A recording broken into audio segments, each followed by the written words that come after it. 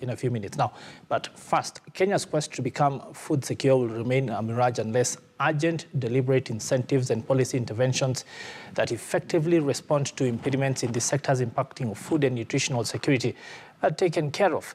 This is according to a report by the Route to Food Initiative that highlighted shortcomings of the recently tabled 2018-2019 budget to the agricultural sector. Take a look.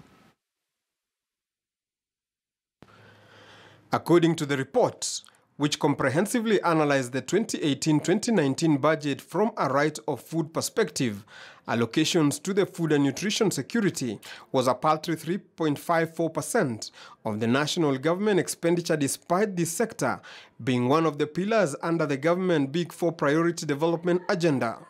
We have a massive figure of 1.9 billion that we need to divvy up. We need to actually allocate that cake. So that's a very big cake. And to our surprise, very little of this cake actually goes towards that fundamental right I mentioned before, which is the right to food. According to Alex Owino, the author of the report, the budget lacks explicit policies, programs and comprehensive physical initiatives to address constitutionally guaranteed human rights to food. Very little. If you look at livestock, basically 6 billion shillings as petty cash. If you look at crop development, 25 billion. That is smaller than even NYS. I think they're getting 25 billion to waste around.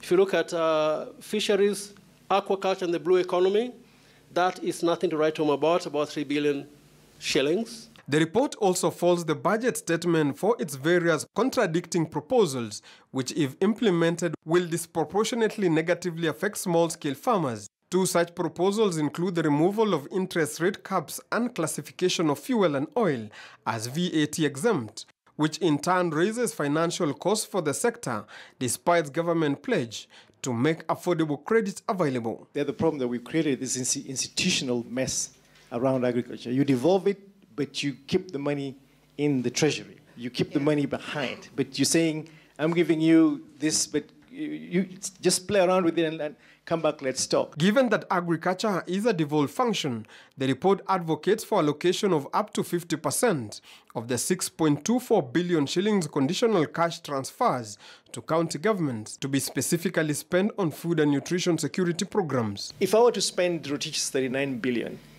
I would put 75% of that budget in the hands of farmers. At the same time, the Route to Food initiative called for the adoption and dissemination of the implementation framework for the food and nutrition security policy, which was released this year by the Ministry of Agriculture. Philip Keitan, KTN News. Well, of course, on the back of that story right there, and the fact that farmers here continue to struggle with working literally from how to get from the farm to the market, part of it is a question of connectivity and exactly what they need to do to be able to get to learn about what exactly is happening in the market. Well, there are some organizations out there that have been trying to address this connectivity challenge. And one of them is the Craft Silicon Foundation. Well, part of a company that is a 365-degree company in the IT space. Now, what exactly they have been doing is that they have gone out there with solar-powered buses, which then go out and find disadvantaged people, disadvantaged youth, and others who are then given some sort of training that enables them be able to start to play their part in the economy. And of course, this is also greatly driven by the fact that a lot of government service is now online. Well, to speak into that conversation, Priya Budhabati-CEO and founder of the Craft Silicon Foundation is with us. Karibu sana. Thank you so much. Now, first off, the fact that, as I just indicated, a huge chunk of government service is now done through platforms such as, well, it's literally online. The Huduma centers, people just finished filing their tax returns. The deadline was over the weekend, again online. Right. For anyone who literally has no access or is unable to use their IT space because of, well, illiteracy, or so to say, this is a huge disadvantage. Right. What does this mean? I think the Craft Silicon Foundation has played a big role in this sector. Yes. By providing free ICT education to the less privileged people in the country. Yes. With a lot of e-government services coming in place now. And our beneficiaries have really appreciated with this knowledge. And it helped them quite in a big way. Yes. What do you think this then means for a person who so to say, is at a place where they have zero to no access, and then suddenly, over the space of maybe 3 or 4, 5, 6 months, they are able to start doing these things online. What does this mean for a person? Well, it hasn't been very easy. That's one of the challenges that we personally experience during our community work, because most of these less privileged people have never seen what computer even looks like. And that's where we need to come in, force, and bridge the digital divide. I think government and like-minded people and private sectors need to play a role in this. Kenya and Africa at large is very slow and low still in this sector. The government is doing its best, but we still need to put more efforts in this. It takes a while before we do a lot of counseling to them and make them understand what IT is and the importance of IT is before they can actually get into the program. What you're saying essentially points to a gap where the government is trying to address it through the early schooling programs. Yes. But for people who are not in the formal schooling system, this then remains a challenge. And you're trying to fill that space. Yes, that's very big. It's a big challenge, especially for the women. I'm more passionate about women, in particular the girl child, speaking to them, counseling them, that this has become a lifestyle. There's no way we can get away with the digital world. Before they get into the program, we have a lot of challenges of the dropouts. Yes. That's where it's quite disappointing, but we have to keep them into this. The fact that so many people now have mobile phones should go some way to start to make life for you easier, especially because with things like M-Pesa, they're literally pushed by the circumstances to start to try to understand what interacting with the online space then means. Do you think this is helping? It definitely is, yes. When you have situations where you want people to be able to come in and start to generate their own interest, do you find that then people working on mobile phone vis-a-vis having to work on a platform like, well, the desktop computer makes it easier? I think everything has become on the mobile. You can check your emails, you can do all your services on a mobile. We have smartphones now. So I think gone are the days where we have a desktop. Technology is on the go.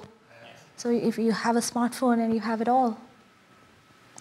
If you think about the fact that there are so many Africans out there who have yet to even begin to interact with the things that we are talking about, what sort of challenge do you think this is? And do you think you are up to this challenge, organizations such as yourselves? Yes, we are definitely up to this challenge. It's not very easy, but the vision is strong. We have the youth. We need to, who are so much diverted into the mobile phones, and we need to divert them to do something more positive, because we have this youth who are playing games all the time. Social media has become, it can be good or bad. Even pornography. Absolutely, absolutely. There's a lot of cybercrime as well. So we need to take advantage of this youth from the negative to the positive. Let's then talk about the fact that the Foundation has just recently spread its wings to Uganda. Right. And the fact that that is just 2 out of 54 African countries. And Kenya tends to be at the forefront of this, so to say, IT development. Right. The situation is much worse in other places. What do you think has to be done inclusively by different stakeholders in order to start to spread this gospel even further? Well, I think our program has gone really far just with one mobile ICT bus. It's a very unique concept. It goes to your doorstep. Probably I wouldn't have been able to educate 9,400 students in 7 years if it was just a classroom, a lab. Because it's a mobile ICT lab, it goes to your doorstep. I was able to target more people in the country with one mobile ICT bus. With a lot of demand, after seeing the success of our project here, we are spreading our wings first in Uganda and other parts of Africa. So then what does the future then hold? Because with the increased demand going across borders, do you see an expansion? We've seen places where this has even started to be institutionalized with government. There are larger global players like Intel and even others like Google who might be looking for local supporters who then understand the local operating environment to be able to drive this forward. Oh, definitely. We can't do this alone. We need like-minded people, government support to spread our wings in Africa. Yes. So finally, the fact that this is just a craft silicon doing this, of course, you have a large stakeholder ecosystem. What would be your call to the people out there who are watching you and feel that they would need to be able to contribute in one way or another to an initiative like this and enable them to take this drive forward? As I mentioned, we need a lot of support. Yes. We've gone quite far. We've educated a lot of students, 9,400 students. We've created job opportunities with our company itself, Craft Silicon, and Little Cabs, who are taking a lot of the students on board. We've assisted them in job opportunities, creating small businesses as well. But we still need more people to partner with us. We need to get to all the counties. Yes, in terms of geographical spread is what I was going to ask. What counties are you in currently? And which ones are you planning for in the near future? At present, it's just Nairobi with 5 slums that we have targeted: Kibera, Mathare, Huruma, Waruku, and Kangemi. Of course, with more buses, we'll be able to get to all the counties as well. And now that we have spread our wings to Uganda, definitely with more support, we will be able to get on all part of Africa. Okay, indeed, Priya Budhabati, thank you very much. See you at Craft Silicon Foundation. Asante sana for your time. Thank you so much. Okay, indeed, on that again, she and the organization have been taking these, well, IT education out there to the masses, educating them about ICT, and so far 9,400 students educated already and spreading their wings to Uganda. On that note, we go to a short commercial break. When we come back, conversation that we have been talking about around counterfeits and what it means for the motor industry sector. Still ahead. Stay with us here on KTN News.